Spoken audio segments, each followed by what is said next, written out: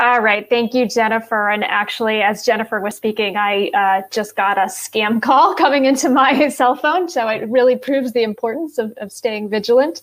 I want to close out this session by talking a little bit about some of the programs that some of the previous speakers mentioned in a little bit more detail. So these programs can help you to pay for your Medicare costs. My name is Brandy Bauer. I am Associate Director of the Center for Benefits Access at the National Council on Aging. For those of you who may not be familiar with us, NCOA is a national nonprofit that has been around for over 70 years now. And while you may not be necessarily familiar with our name, you're likely familiar with some of the benefits of our work. We're on the forefront of advocating for the creation of Medicare and Medicaid. We helped to end mandatory retirement. We laid the groundwork for Meals on Wheels program and developed the foster grandparents program, among many other things that we've done in our rich history.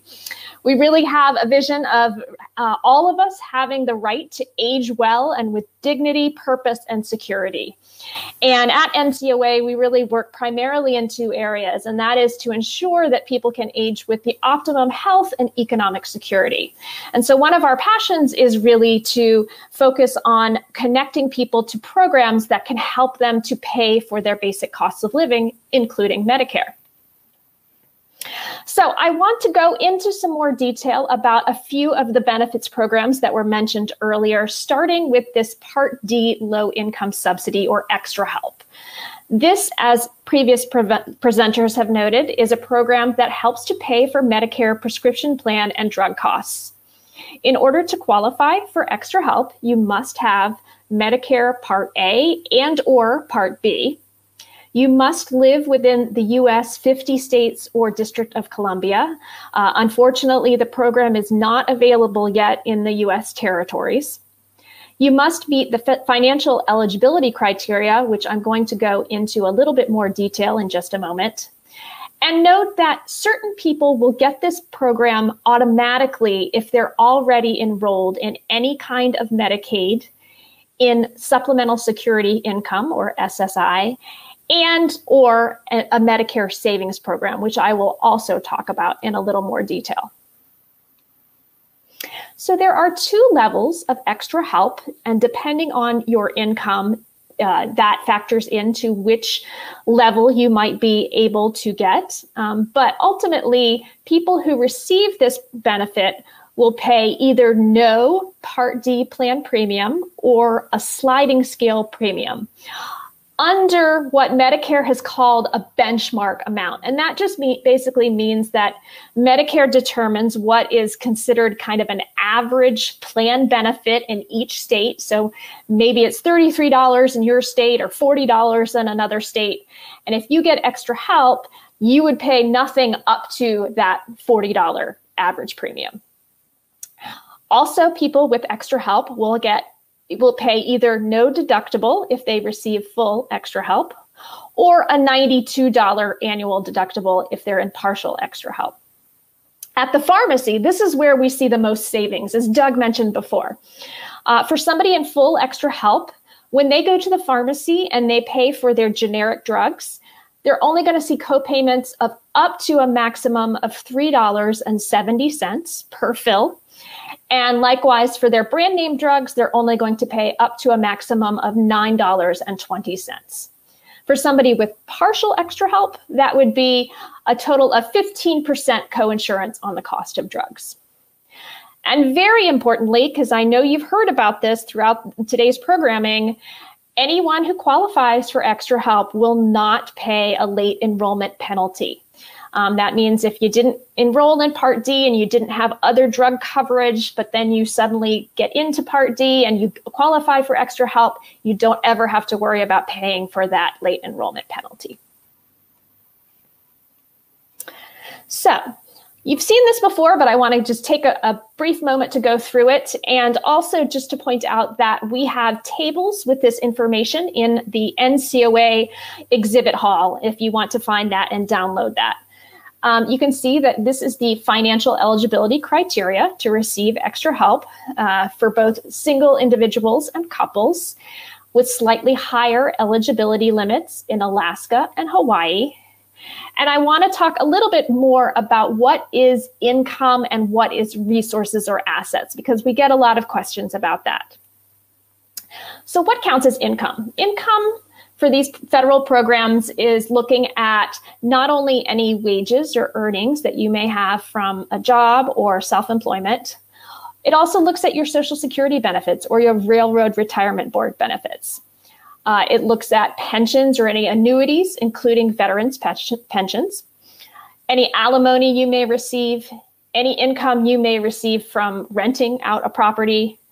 But I want to point out a special note this year and last year is that any economic impact payments that you received under the COVID-19 legislation is not counted as taxable income. So that is considered a sort of tax credit or rebate and is not figured into the calculation for these programs. When we talk about resources and assets, what we're talking about is really sort of money that is you're easily able to liquidate. So money that you have in a checking account or a savings account or a money market account, money that's contained in your retirement funds like stocks and bonds and retirement accounts. Any second property, so not the home that you live in, but if you own like a vacation home, that would be counted against you. And then certain trusts. What is not counted as a resource are things like the home you live in, the vehicles you drive, your furniture, the things that you have to, have on a daily basis to sort of age in place. So you can apply for extra help through Social Security. Social Security partners with Medicare to administer this program. And as Doug said, you can apply online on the Social Security website. You can also apply using the paper form, but you will have to go to your local Social Security office to obtain that. Social Security is very fast at making a determination. So usually you get a decision letter within 3 weeks of applying, and you will get a decision letter whether you qualify or not. You will get some sort of notification letting you know what the determination was. And of course, while you're here today, your state SHIP can help you apply. The SHIPs all over the country are trained and ready to help people apply for extra help. So if you, as Alicia said earlier, if you're sitting on the fence, you're not sure if you qualify, you should go ahead and apply and let your SHIP help you. So a complementary program to the extra help program are the Medicare savings programs. Medicare savings programs are a type of Medicaid that help to pay for the costs of Medicare. They put that Part B premium of $148.50 back into your Social Security check each month. You may hear these programs referred to by the title Medicare buy-in programs or Medicare assistance programs. You may also hear them referred to by their acronyms, which are somewhat confusing. There are 4 Medicare savings programs, and you may hear them called QMB or QMB, SLIMB, QI, and QDWI. The Qualified Medicare Beneficiary Program, or QMB, is the most generous of these programs. It pays not only the Part B premium, but also the Part B deductibles, the co-payments, the co-insurance, as well as parts of a cost in Part A, including a premium if a person doesn't have those work credits to qualify for premium-free Part A.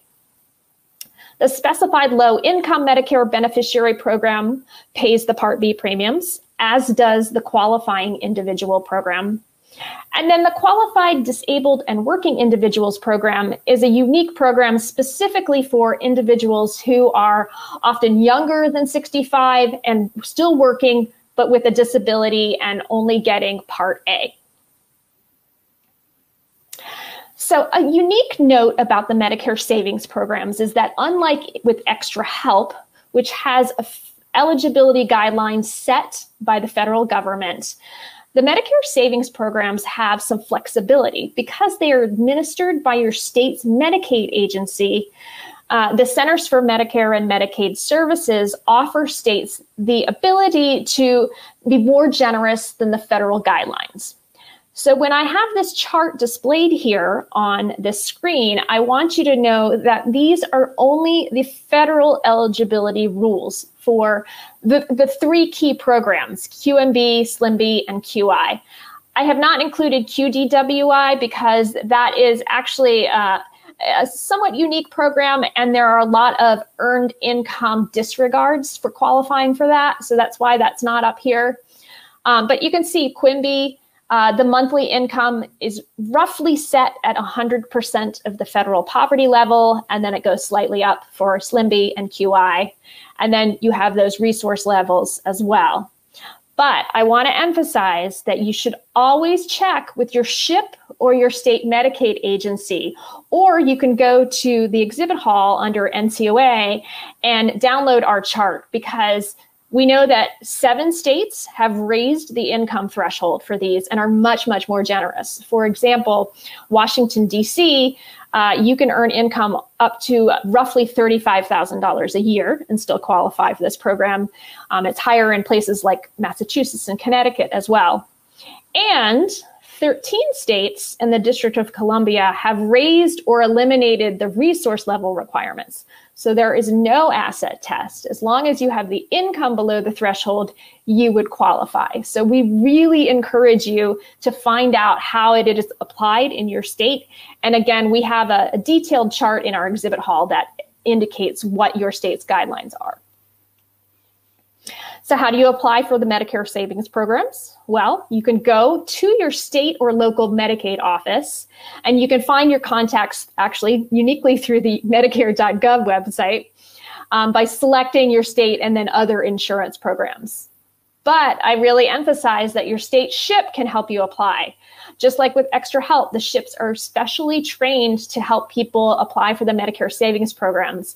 And because SHIPs have such unique knowledge of Medicare, it's just it's a special relationship that they have to be able to sort of guide you through that process. Now I want to just mention, because I talked about the Medicare savings programs as being a part of Medicaid, that there are other programs within Medicaid, obviously. And roughly 12 million people across the country have both Medicare and some form of Medicaid, whether that is the Medicare savings programs, whether that is Medicaid that helps to pay for long-term care and services.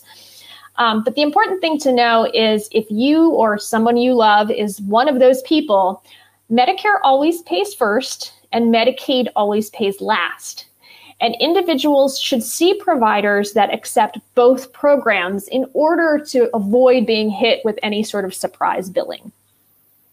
There are many different ways that you can receive coverage if you have both Medicare and Medicaid, including through a single plan, which is often called an integrated care plan. And integrated care plans are designed to really help people to coordinate everything that they may need, whether that's, behavioral health support, as well as, their basic sort of preventive services. Or you can also choose to get your care through separate plans, through original Medicare and then a separate standalone sort of Medicaid plan. It really depends on your needs and your provider network and what type of flexibility you would like to have.